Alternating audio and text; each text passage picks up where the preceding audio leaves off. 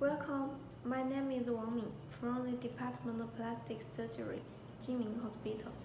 Today, I would like to present you a paper entitled Rapamycin suppresses angiogenesis and lymphangiogenesis in melanoma by downregulating VEGF-A, VEGFR-2 and VEGF-C, VEGFR-3. This work is completed by myself, my colleagues, and my tutor. As we all know, cutaneous melanoma is a highly malignant tumor which tends to metastasize in the early stage and leads to poor prognosis. Hematogenous and lymphatic metastasis are common in melanoma dissemination. Rapamycin is a kind of mTOR inhibitors. It was reported to have anti-angiogenic and anti-lymphangiogenic properties. The aim of this study was to investigate if rapamycin can inhibit the formation of blood vessels and lymphatic vessels in melanoma.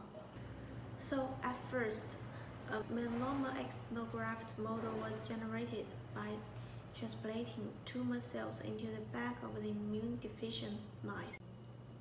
2 weeks later, rapamycin was injected intraperitoneally.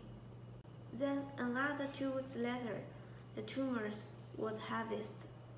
We used Hematogenous staining, immunochemical staining, Western blot, and PCR observed the structure of the pathological of the tumor, the distribution of the blood vessels and the lymphatic vessels, and the expression of the mTOR signal pathway.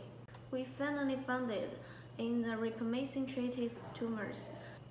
The CD34 positive blood vessels and the LYV1 positive lymphatic vessels decreased in the pre-tumor and the intratumor region. The expression of phosphorylation 4-EBP1 and the phosphorylation S6K1 were also downregulated, as well as the expression of VEGF-A, VEGFR-2, and VEGF-C, VEGFR-3. So we concluded that rapamycin suppresses angiogenesis and lymphangiogenesis in melanoma by blocking mTOR signal pathway and subsequently downregulating the expression of VEGF-A, VEGFR-2, VEGF-C, VEGFR-3. And we hypothesized that targeted therapy via mTOR signal pathway may control the hematogenous and lymphatic metastasis of melanoma and even prolong the patient's survival time.